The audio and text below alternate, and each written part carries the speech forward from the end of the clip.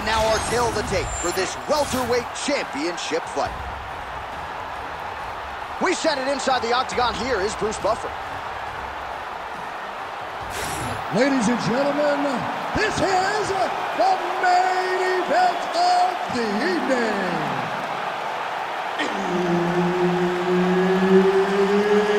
It's time!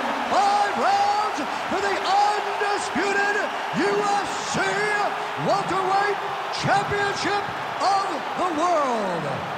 Introducing first, fighting out of the blue corner, presenting the challenger, Diaz!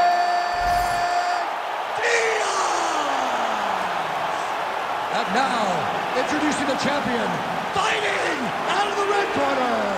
Ladies and gentlemen, presenting the reigning, defending UFC welterweight champion of the world, the Sniper! Herb Dean, our third man in the octagon for this one. All right, so here he is, the reigning defending champion. He won his last fight by TKO, and he says he thinks he can do the same here tonight. He's not putting any added pressure on himself to get the finish necessarily, but he and his corner have seen some holes on film that they believe they can exploit. We'll see if he can get another emphatic finish and continue his championship legacy here tonight.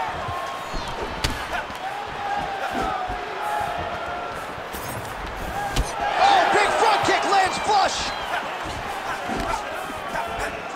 And he caught the kick. We'll see what he can do with it. And that's how it's done. Go and get that takedown.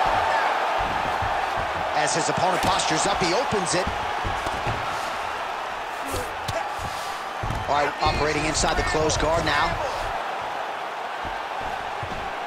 All right, half guard for him here, and a lot of offensive options, I would think, at his disposal. Oh, he's got a ton of options. He has submission options, but I believe the safest option for him here is going to be to use his ground and pound.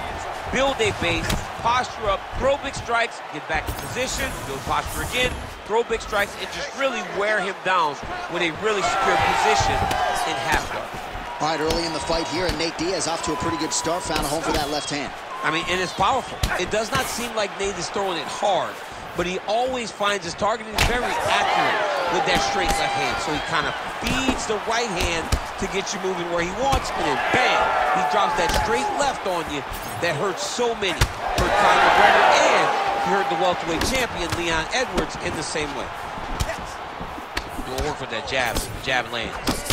Well, he continues to stay busy. What do they say, DC? Punches in bunches? Punches in bunches. He's landing them upside his opponent's head over and over again. Unable to land with that punch. Nate Diaz in the clinch now, underrated in these clinch situations, and I think a lot of that has to do with just his toughness, his MMA acumen overall.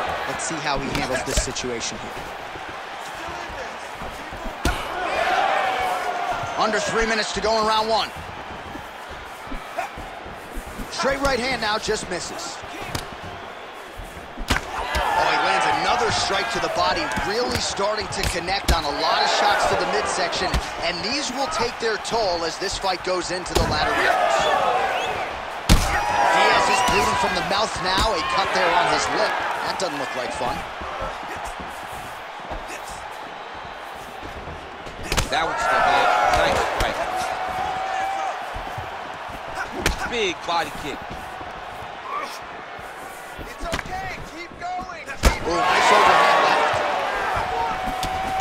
Oh, he's had a huge strike right there. I'm not sure how many more of these his opponent can take. Massive shot that he landed. Great job. Oh, big left. Oh!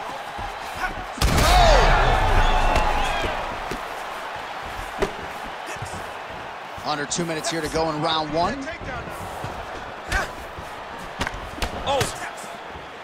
Oh, and he lands another combination here, really starting to get into a striking groove. I mean, and stringing them together so effectively, never throwing the same attack more than once. What a job to recognize all the openings in his opponent's defenses.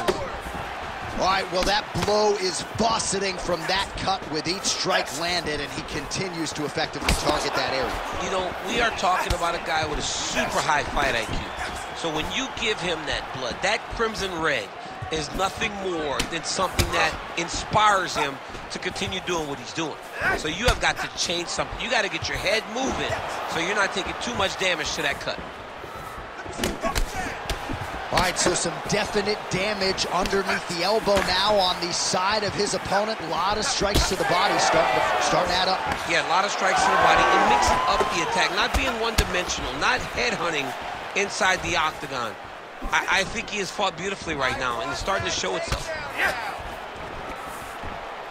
Oh, flying knee to the head. Well, Nate Diaz has certainly found the range here early, DC. This is a fighter close to my heart, close to my left forearm. 209 representing well here tonight. All right, so look at that. A cut has been opened around that eye area. He's taking shots over and over again to that area, and now he's dealing with a cut. Oh, nice punch there in the clinch. Starting to do some really significant damage to the body here. Another strike lands there. Final seconds of round one.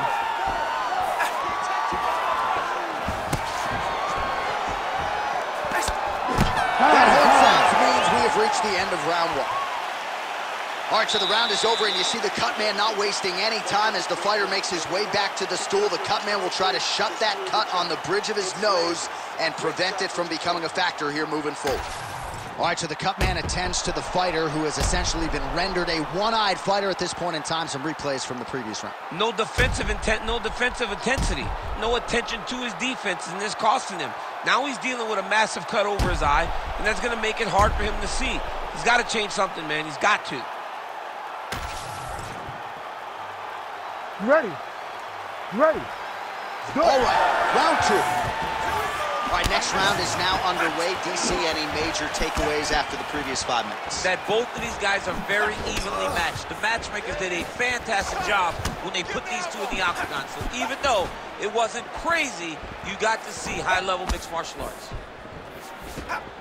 Oh, he lands another strike to the body here and just continues to punish his opponent's body here in this round, just like he did in the previous one. All right, look, move, keep moving,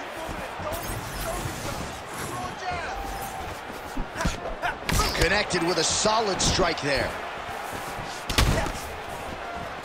All right, so there's that Nate Diaz left hand. You talked about the sneaky, huge connection by him there. He needs to get on his bicycle, John. He needs to get into space so that he doesn't get finished. Nice leg kick. But he needs to check one of these kicks. He has to discourage him from throwing this kick over and over again.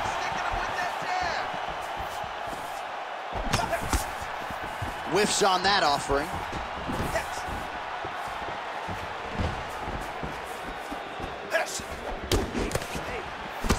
Well, new round, same result as he continues to punish the body yet again, just as he did in the previous round. Nice shot there by the champ.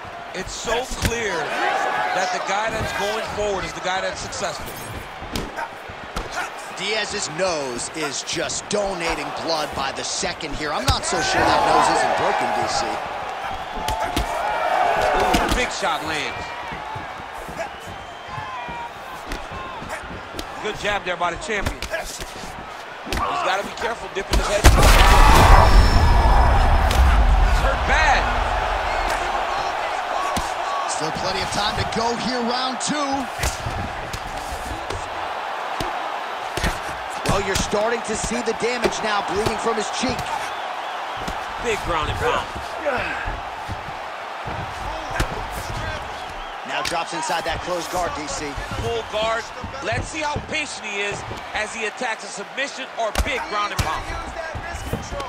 Might be a submission attempt here, champ. I mean, you cannot sit in a full guard. When you sit in the full guard, you give these guys so many opportunities. Oh, another blow hits that cut. Referee might need to call on the doctor here soon. Oh, big elbow. Diaz gets up, he is back on the feet. Looked like he was in a submissive state on the ground, but he worked hard there to get back to the feet. Takedown defense is there. Well, he's really picked up the pace here in round two. Much more aggressive now here and starting to find himself in the pocket.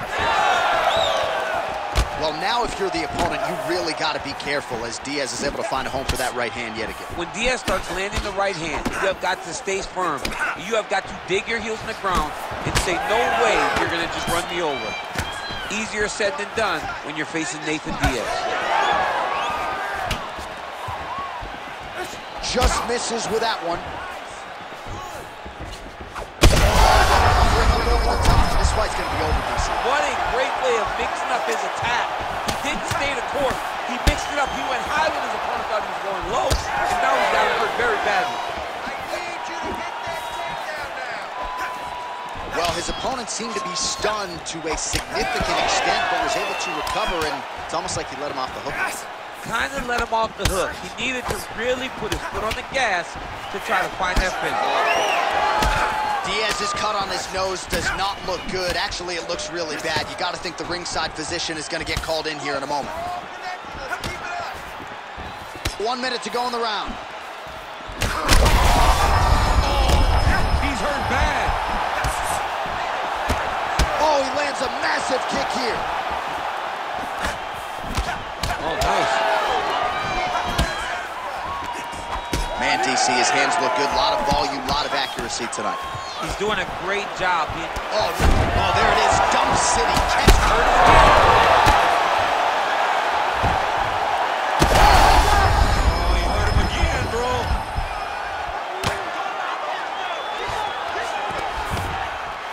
All right, side control now, DC. You know he's in his element on the ground. A lot of tricks up his sleeve. A lot of tricks. Oh, he's going triangle here. Ooh, arm triangle's in tight. It's getting in very tight.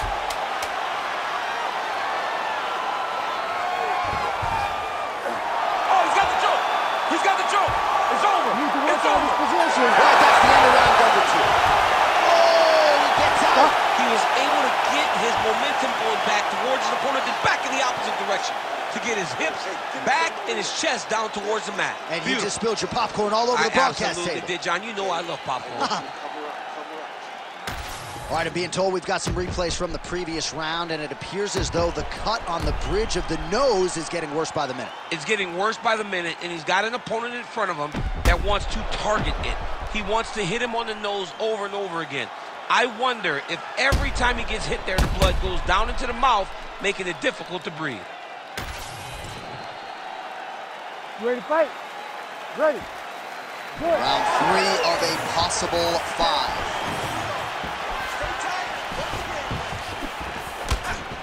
Well, just as he did in the previous round, he continues to connect on a high volume of strikes. And a good sign, too, doesn't seem to be slowing down whatsoever. Diaz's cut has really opened up now. That blood is flowing. Didn't necessarily wake up thinking he was going to be donating blood today. He has donated a whole lot of it. Oh, nice elbow.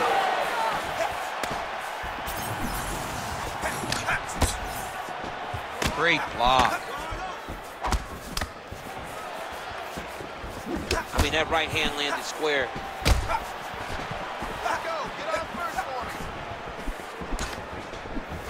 Beautiful straight punch there by Diaz. Big kick lands. Stay on that cut for me.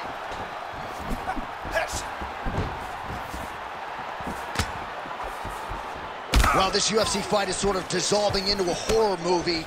I don't need to see any more damage inflicted. You don't have to lose everything on one night. His corner can stop the fight now. Oh!